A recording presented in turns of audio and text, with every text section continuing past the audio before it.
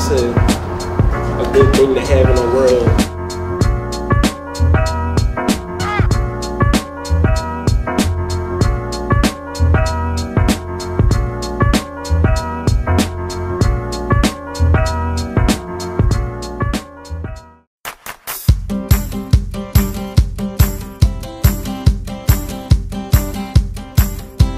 Graffiti's both. It's beautiful what they can do if they have time and space, but I mean, I find a lot that to me is vulgar and a lot that's beautiful.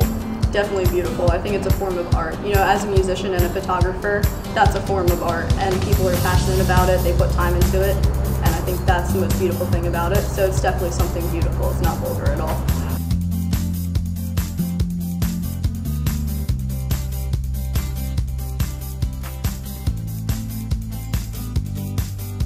I think all of them are full of different stories, and I think that's the coolest part about it. All of them say different things, you know, whether it's inappropriate or not. You know, there's always more and more art underneath of them, and I think that's really cool. Each of them are relevant in different ways. Obviously, the ones that look like beautiful masterpieces with, you know, a curse word on top of it pisses me off. But at the same time, that person maybe was emotional at that point.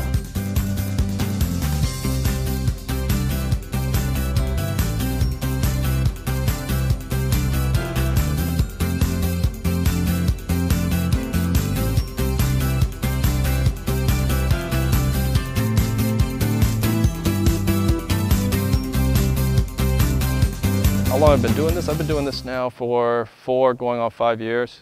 I had a lot of free time in the morning, so I'd wake up early, play some video games for an hour or two, go to work. My wife got all pissed and told me, you got to get out and do something. So I went out, typically on my own, but in the last couple of years I've been having a lot of friends that go out. I've met graffiti writers that have normal 9-to-5 jobs in like an office setting. I meet graffiti writers that have kids, and unless you know what they look like, you can be walking down the street. You'll see a guy in a business suit. He'll be a graffiti writer at night, and you don't even know it.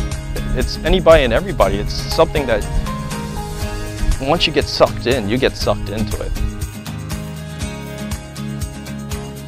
My definition of urbexing is somebody that goes out to abandoned places, buildings, train stations, whatever it be, somewhere that was man-made essentially, that has now been left to rot purely for the sake of going there and taking photos. And some of them don't even take photos. Some of them just like to go and see what it's like for themselves. But that is my definition.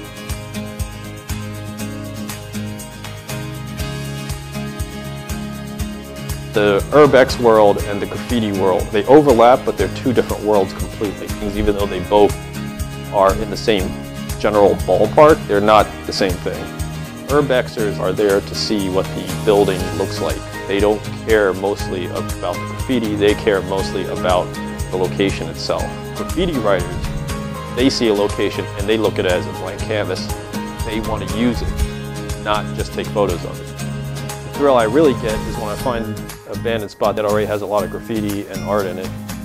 It's a pleasure for me to find this art that most people would not enjoy seeing what they can do when they've got a lot of space and time.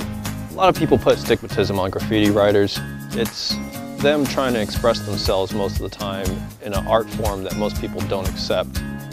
But you hear names like Keith Haring or Steve Powers, and they started off as graffiti artists also, and now all of a sudden they're accepted. We place this stigmatism as a society on them just because of what they do, when all they're doing is making art. Graffiti doesn't have a definitive history book, at least for Philadelphia especially. There's no definitive history book. You have to learn as you go. You have to find somebody that knows their history and learn from them. And it's just really refreshing to see. But my favorite part is definitely all the way at the end when you can see the bridge and you're on the water, because there's always new artwork down there.